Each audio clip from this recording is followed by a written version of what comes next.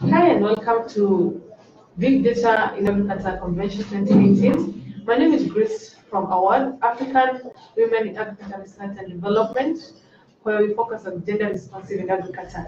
The convention has just kicked off, done in the morning session, and joining me to give us a recap of the morning session is Andy Jarvis from CIAT. Welcome. Hi Grace, how are you doing?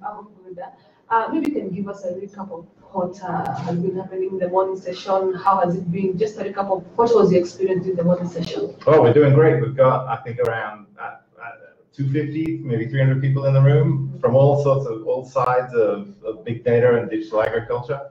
And we've been introducing what this is about, what the convention's about, what we're trying to achieve with this partnership.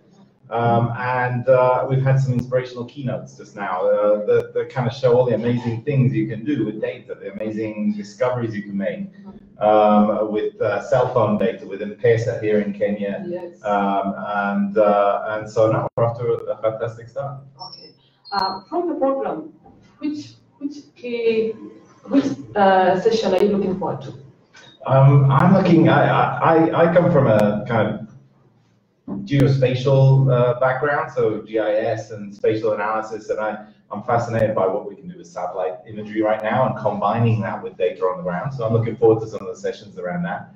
But more than anything, I want to be surprised. For me, success in here is seeing something that I didn't expect. And that's the beauty. That's what we want to achieve with this convention: surprise people, shock people, show them things that they didn't expect. Okay, thank you so much. Okay. Okay.